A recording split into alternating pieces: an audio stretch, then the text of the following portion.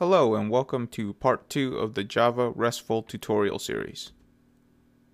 In this part we will be starting our Java RESTful project. Along the way we will be going over frameworks that we will be using for our RESTful service. We will also be talking about best practices you should consider using. Let's go ahead and jump into the code. Alright, so as stated in part 1 of this tutorial series, we will be using Eclipse with Oracle WebLogic, and all of our code will be stored on GitHub. So let's go ahead and start up our Eclipse. Select OK.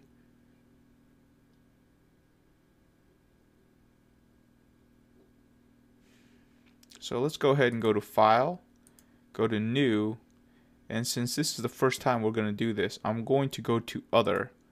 And this will bring up a list of all of the projects that we can actually do. Now as you notice down here, there's actually a specific folder that is called Web Services. And you can start here, but I would recommend against doing that. Instead, what I would recommend is go ahead and go to Web, and then what we want to do is create a dynamic web project. And I'll explain the reason why we will go do this.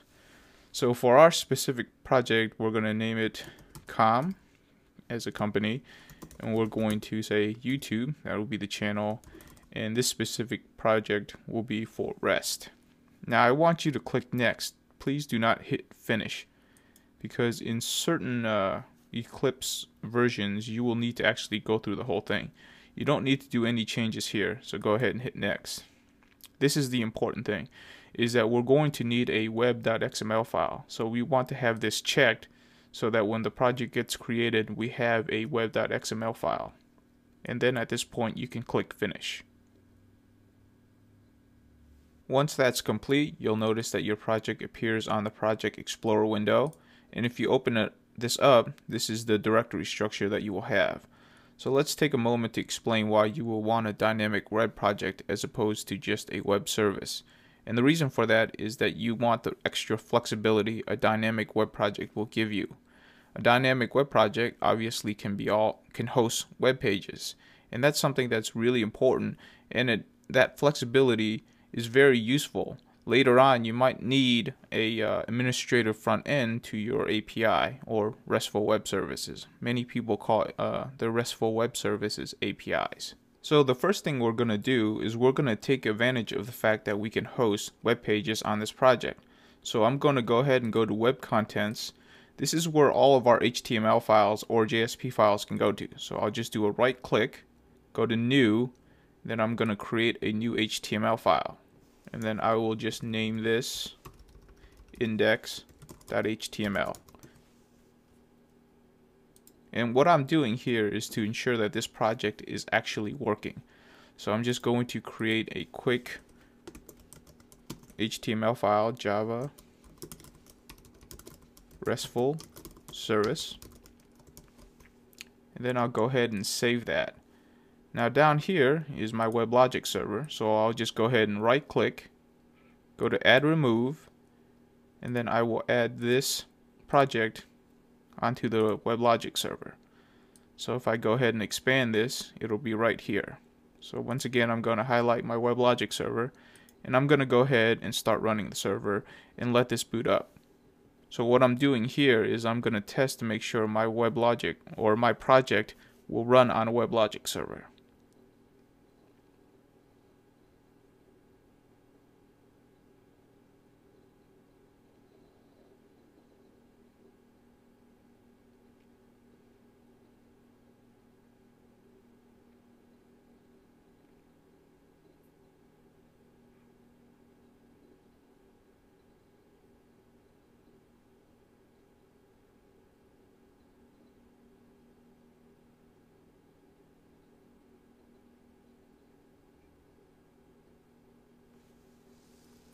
Once your project says synchronize, go ahead and open up a web browser. And then all you need to do is to type local host colon 7001, and then you want to type slash, let me just move this, and you want to type the project name. So you want to type com.youtube index.rest. And there we go. Here's the index.html file, and it says Java Restful Service. So we know our web page is actually working. So let me move this a little bit again. At this point, it's a good idea to go ahead and start our Git repository. So let me go ahead and minimize these two things. Let's go ahead and start the GitHub client. And then I will also start navigating to where my project is. So it's under Oracle. It's also under JProjects. And what I'm going to do is I'm going to drag my project into here. Go ahead and close that down. And then I will say Restful Service tutorial. Well, let's just say Java in there as well. And then I can go ahead and create that. So there it is. Double click on that. And then I will do an initial commit. So first commit to the tutorial series. And there we go. There's our first commit. At this point, this is also a good time that I'm going to go ahead and do my first branch. And I'm going to name mine episode 1. And then I'm going to go ahead and create this branch. Now I'm going to be working on the master branch, but if you so desire, you can always go to the episode 1 branch and go ahead and work with me on this at the same time. So for every video episode, I will create an episode branch, so you can always go to the start of where my project is when you watch a video. And at the end of it, I'm going to create a tag to represent the end of the video. So I'm going to go ahead and stick with the master branch, and then we will go ahead and start working on our project. Whoops. Go ahead and minimize that and open up our web browser. Now let's go ahead and go look at the web.xml file. So if you open up web contents, it's in web.inf. And web.inf, this holds all of your library files. It also holds all of your structure and your metadata. And right here is the web.xml file, which I said is important. Now if you double click on this, it'll bring you to this XML editor. I don't particularly find this very useful, so I go ahead and I'll close that out, and I'll right click and I'll say open with, and I'll say text editor. So if you go to the text editor, you'll go ahead and see all of the XML. Now you'll see that the root element is called web apps, which is fine, and then the elements below it are display name, which will give you our project name, and also welcome file list. Okay, and under welcome file list, it has a whole bunch of children with these HTML or JSP pages. And what this does is that if you just go ahead and go to the root of our web page, it'll look at this in order and say, if I have any of these, I'll go ahead and display that to you. So if I went ahead and I copied this,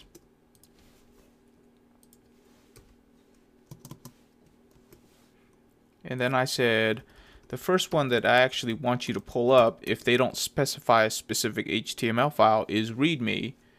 And I save that. Let's come down here and let's create a new HTML file, and we'll name this readme. We'll finish. We'll come down here and we'll say readme. Let's go ahead and make this H1 and then /H1. Save that. And now if we go ahead and do a refresh,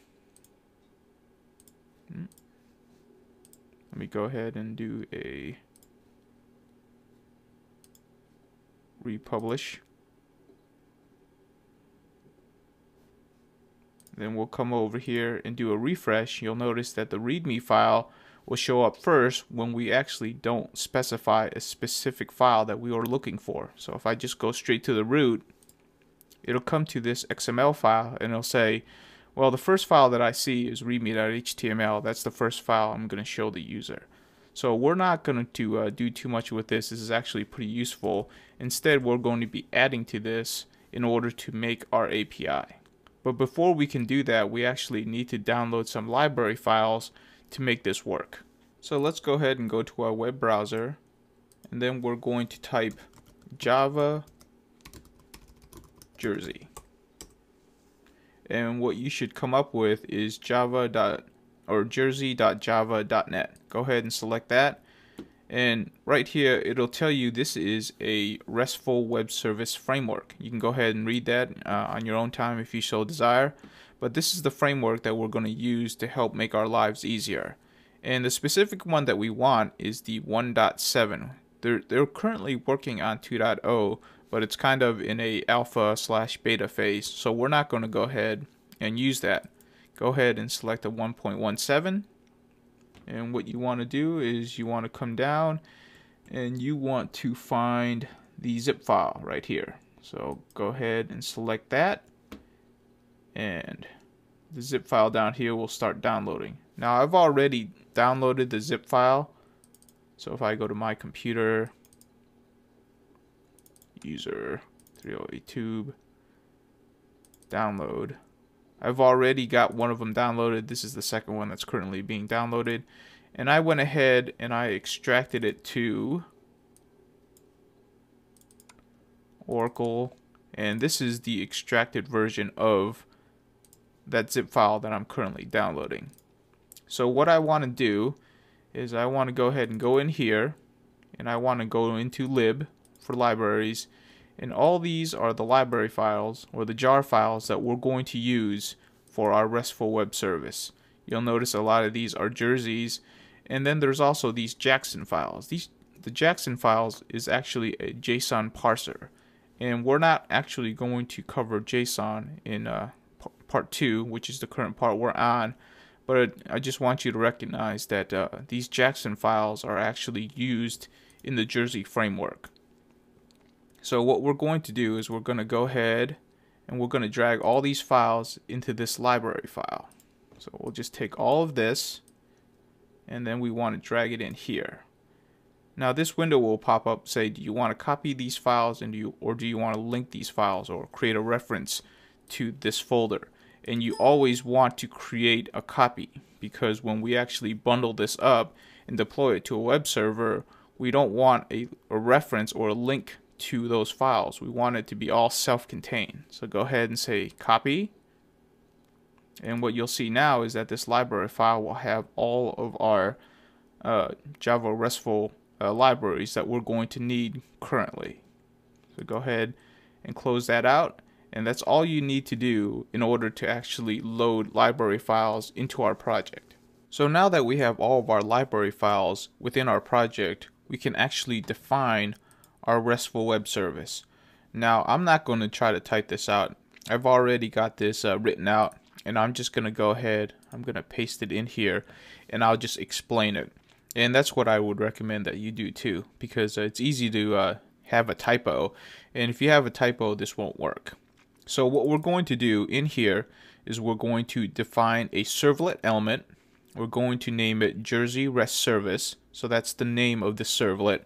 And then we're going to define where it needs to go in order to actually find all of the libraries it needs to create this REST service. And basically this will point to our library files and the files in here again. So once that's done, it'll go ahead and tell it what package it needs, and also we'll tell it what project name it is. So this com.youtube.rest should match the name up here, the display name, com.youtube.rest. And we will also specify that this will be the first servlet to boot up, which really isn't a problem since we only have one servlet and we're probably only going to stay with one servlet. On the next element, servlet mapping, this is also very important. You want the servlet names to be the same. So we said Jersey REST Service. Down here it should match exactly the same, Jersey REST Service.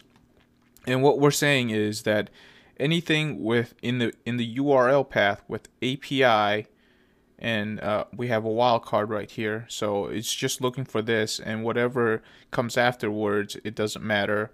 We want to be able to route it to our servlet code. If this doesn't make any sense to you, it will in a second. Now that we've actually defined our RESTful web service, our API, which is basically a servlet in the back end. Let's go ahead and save that, and let's go ahead and create some Java code for this servlet to run. So in your Java resources src file, this is where all of your Java code is going to be, and all of your Java code is going to be in class files. So if you go ahead and right click, say new, and then go to class. So right here we're going to define a package. So a package can contain multiple classes, and each class file usually has like a specific intent in which the code is there to do. So let's go ahead and name it com YouTube rest, and I'm going to go ahead and name this status. And down here, the class name I'm going to name with a capital V, because all classes generally start with a capital letter, underscore status. So what I'm in essence doing is we're going to create a package with status, and our first class is going to be version 1 status. Then I'm going to go ahead and click finish. So here's our package. Let me open this up a little bit. So here's our package. In our first class file, which is where our code's going to be, is v1 status.java. The code that we're going to put into this class is exactly like what the name sounds. We're going to be returning the status of this API or the health of this API. So the first thing we're going to do inside this class is we're going to go ahead and import in the library files that we'll need. So we'll say java x.ws.rs,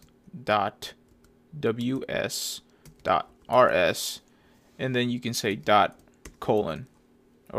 asterisk, which is the wildcard. So we're going to import in everything in that library file.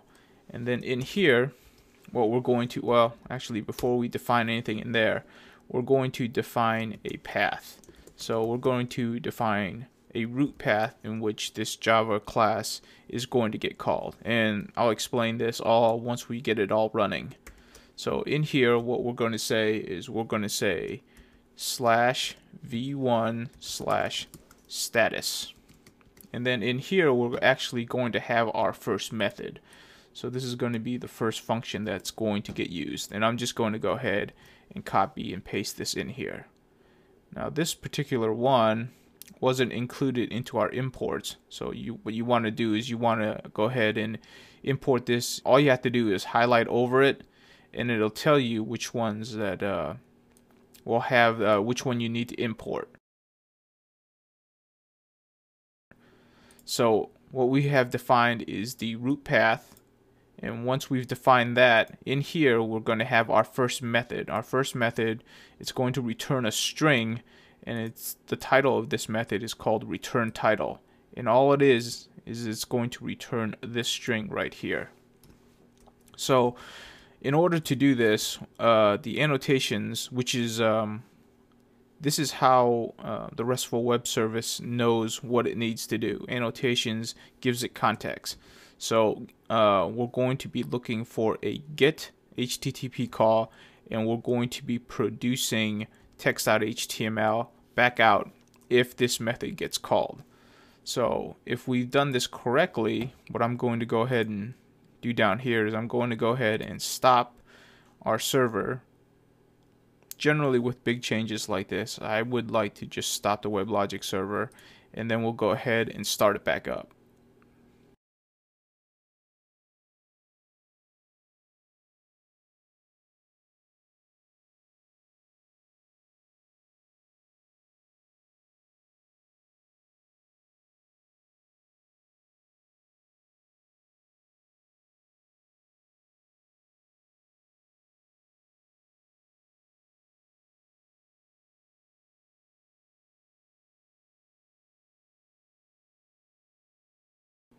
Okay, that's finished.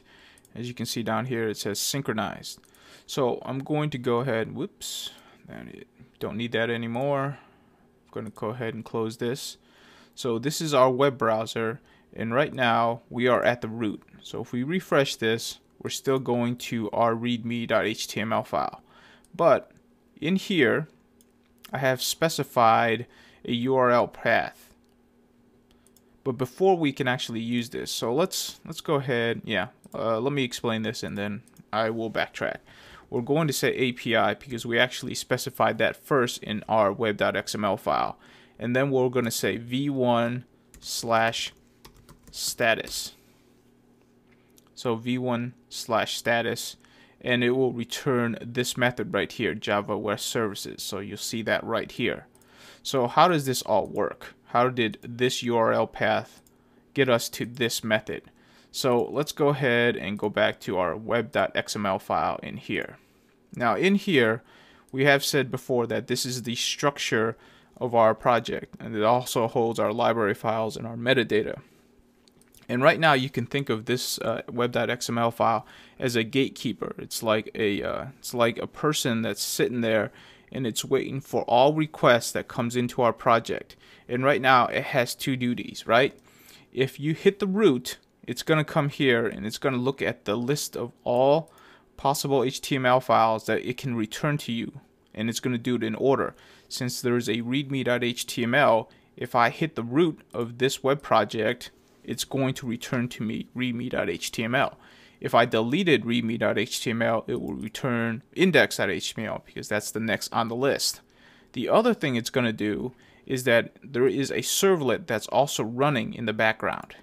And in this, the servlet is looking for anything with the URL path that has the word API. So if I have API in my URL path, like I did here, what it's going to do, what this gatekeeper is going to do is says, oh, I see this API path. I'm going to go ahead and route it to the Java code, which is in our src file.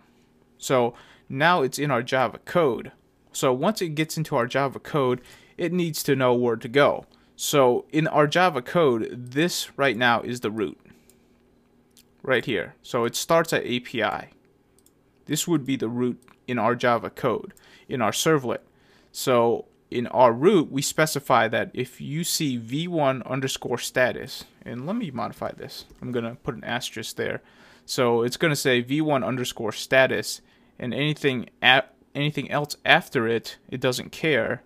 Please go ahead and route it into this public class. So that's what we've assigned it to do. So we said v1_status here. It goes ahead and goes into this public class. Now sitting in this public class, we have a method, and this method right now says anything that is a get HTTP call. And this is an important thing to understand, is that anytime you make a URL path call from a browser, it's always a get. So if I say if it's a method of get, which is always going to be true if you're going to hit it with a browser, go ahead and produce text.html, and here's the string that we're going to produce. So as you can see, since it's a get, we're going to get the string back from our web browser. If I were to change this to, say, a post, and we're all pretty familiar with posts, right? Post is something that we would see when we actually submit a form on a website. If I were to do that, and then I go ahead and hit refresh and let the server catch up, it'll say method not allowed. And this is an error message that we get from the server. And the reason for that is that the HTML, or the browser, it's doing a get on this URL path. But once it gets here, once it gets into this class, there is no get method. There is only a post method. And what the Jersey framework does is that it sees that and says, okay, there is nothing in here that I can actually crunch through. There is no method I can call. So I'm going to go ahead and send a generic error message down to the browser saying there is no method in here that I can execute to give you data. So it's a nice generic error message that the Jersey framework is producing for you. So once again, if we go back to get, and we go ahead and save that, go ahead and refresh that, we'll get back our little string that we defined that we're going to return. Hopefully I explained that well enough for you to understand, but if I didn't, you can always leave a question in the comments below, and I'll try to get back to you as soon as I can. But before we wrap up this video, let's do one more to try to emphasize what this is doing. So I'm going to go ahead and copy all of this and create another method. So first thing I'm going to have to do is I'm going to have to change the method name, obviously. So instead of returning a title, we're going to return the version of this API. And since we can't have two get methods sitting at the root, what I'm going to specify is where I'm going to go one down. So I'm just going to go one down from the URL path. You can think of this as a like a directory structure. So I'm going to go ahead and define another path. So I'm going to say path, and then I'm going to say this one I'm going to need /version in order to get to this method. It's still a get call, and it's still going to produce me text.html. And what this basically does is that this handles encoding when I send a message back out to the browser. So in this one, I'm going to say version : and I'm going to define a version, but I'm going to probably do it this way, which is probably the right way to do it. I'm going to define a private,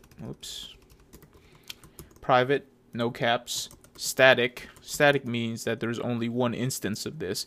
It's a resource saving measure, so that you know, if this gets called 10 times, there's not going to be 10 of these variables. There's only going to be one variable used all the time. Final, which means that once this applet gets booted up, it cannot be changed. And then I'm going to define it as a string, and it's going to be equal to 0.0.1.00. So, and then semicolon. Private static final string. Oh, I need to give it a name. So let's see. I can say API underscore version. Can't spell today. And there we go. So I'm going to save that. So it's going to be private, which means only this class can use it. It's static, which means there's only going to be one instance of it. Final, meaning that this can be the only string that it knows. It can't be modified by other code. It is a string variable, and that's the name of the variable, and that's the value it's going to hold. So down here, I'm going to say plus, and then let me just go ahead and copy that, paste that in there. Whoops. The quote needs to come back here. And there we go. So what this method is going to do is that if it sees v1 underscore status and then it sees /version, it's going to go ahead and run this method. And this will be easier to understand once we go ahead and republish this again.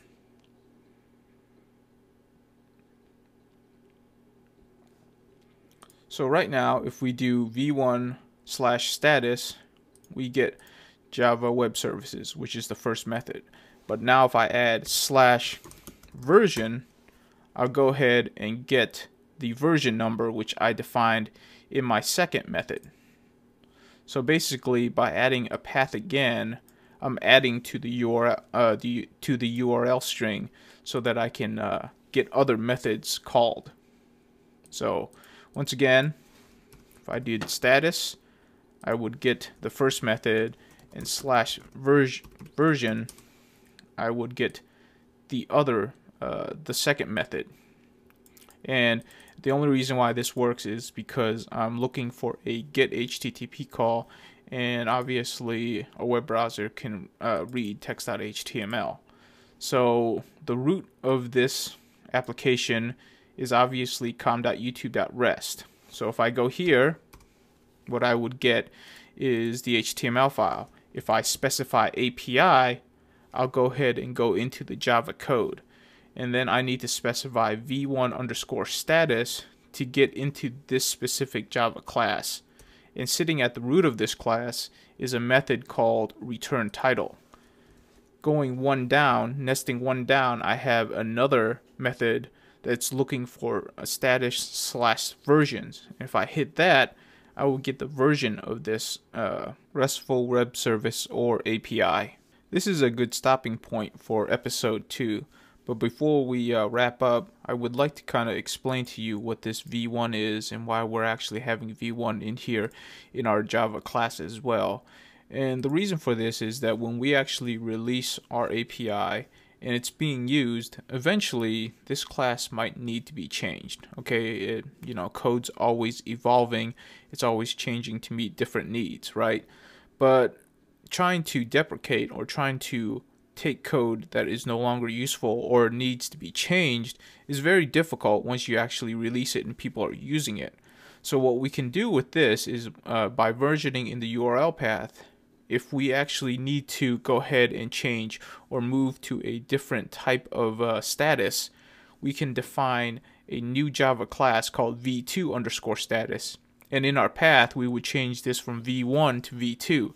So in this way, we can actually have two versions of the status class running. So version 1 will meet the old way in which users can continue to use it, and you allow them to be able to slowly transition over to version 2. You can kind of tell them, this is deprecated, we're going to support this for another 6 months, but after that, we're going to shut it down. So you have 6 months in which you can continue using this. The new version's running. So go ahead, when you have time, transition over to version 2, and then we're going to go ahead and shut down version 1. This is best practices, but I do prefer versioning in the URL path.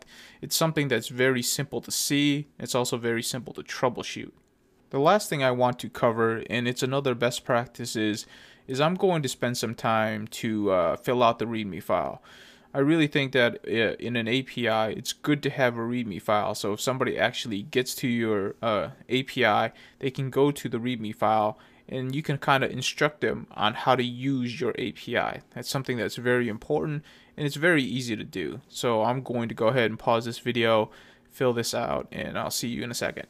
And I am back. As you can see, I've added comments or notes into my README file. So here they are, something simple, but it's easy to read. And I've also added comments to the Java code, something that all of us should do. And once again, this is another best practices thing. Once you're done with your code, it's always good to try to add comments whenever you can. So I'm going to go ahead and finish up by tagging this finished episode. So I'm going to go down here, and I'm not going to use GitHub for Windows because there is no ability to tag in here. So I'll go ahead, open up Git Bash, do an ls, okay, change directory, com.youtube, com.youtube, come in here. If I do a git status, this is everything that I have changed that I actually still need to commit. So I'm going to do a git add dot, and then I'll do a git commit dash a dash, well actually just dash m since I already did the add.